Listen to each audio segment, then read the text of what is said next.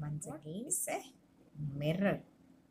A mirror is an object, smooth and well polished surface which reflects most of the light falling on it. Reflection characteristics are the type of reflection. In that type of reflection, how the image is formed, either real or virtual. What is the size? Is the size is diminished, same size, or it is enlarged? Attitude. The attitude is whether the image is upright or inverted or laterally inverted. Now there are two types of images. Real image appears in front of the mirror. That means it can be caught on the screen. Always it will be inverted. Virtual image is the image which will be formed behind the mirror. It cannot be caught on the screen. Now coming to the sizes. Size may be enlarged. That is, the image, suppose this is the object, enlarged image is bigger than the object. If it is diminished, that means the image size will be smaller than the object, same size as the object. Now coming to attitude. Attitude is upright as it is, that is virtual image. The right side up, inverted. Inverted image is upside down. For real images, it will be inverted, laterally inverted. That is, image is flipped horizontally. That means right side looks as left side and left side looks as right side. Types of mirrors, two types, plane and spherical. Again in spherical, convex and concave. In the plane mirror, the size of the object will be equal to the size of the image and image will be laterally invert and they are equidistant from the mirror, and it always forms virtual erect image. Cannot be caught on the screen. Now, it's erect or upright, it's virtual, laterally inverted, lies along the line joining object and surface which is perpendicular to the surface. Size equals to the object. It's located as far behind the reflecting surface as from the mirror. Now coming to the curved mirrors, concave and convex mirror. If the reflector is curved inside, it is concave mirror. If the reflector is outside, bulged out, it is called as convex mirror. When you observe your face in the concave mirror, it will be virtual, erect and highly magnified, that is very large image.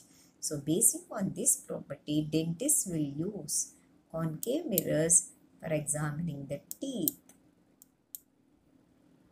Concave mirrors are used to produce a parallel beam as flashlights as shown in the figures. In the telescope to collect light from a distant source and focus it for viewing, and cosmetic mirror to produce an enlarged image. The headlights of the car to produce a parallel beam of light that can be directed down, low beam, and or straight ahead, that is high beam. Convex mirror is used as a rear view mirror. It always forms virtual, erect, diminished image of it. For a convex mirror is always virtual, upright and smaller. So convex is smaller size image, concave is magnified image. The spherical mirrors has curved surface, back side of the spoon and inside of the spoon. Reflecting through spherical mirrors. If the reflecting surface is inward, this is called as concave mirror. If the reflecting surface is outward, bulged outward, that is called as convex mirror. Concave mirror always forms a real inverted image as far as it is in front of the mirror far away. When the object is very near to the concave mirror, then it forms a virtual, erect and magnified image. Whereas in case of convex mirror, which is the reflecting surface is bulged out, always forms a virtual, erect, diminished image. Uses of spherical mirrors. Convex mirror. Convex mirrors are used mainly as rear view mirrors or side view mirrors in the vehicles since they cover a wide area behind them and always forms virtual, erect, diminished, clear images so that the driver can be warned about the vehicles behind, at what distance and how can he protect. Coming to the uses of concave mirrors. Doctors use concave mirror for examining eyes, ears, nose and throat. He is none other than ENT specialist. Concave mirrors are also used by dentists to see an enlarged image of the teeth. The reflectors of torches, headlights of cars and scooters are all possesses concave mirrors. Loss of reflection.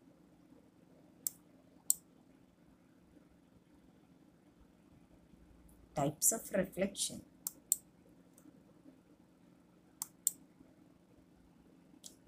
Regular and irregular reflection.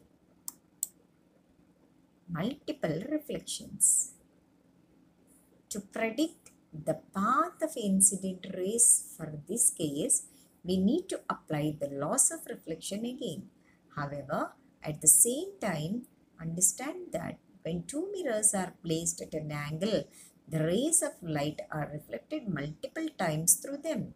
For instance, when two mirrors are set parallel facing each other, they will create the illusion that the image of the object will be many times.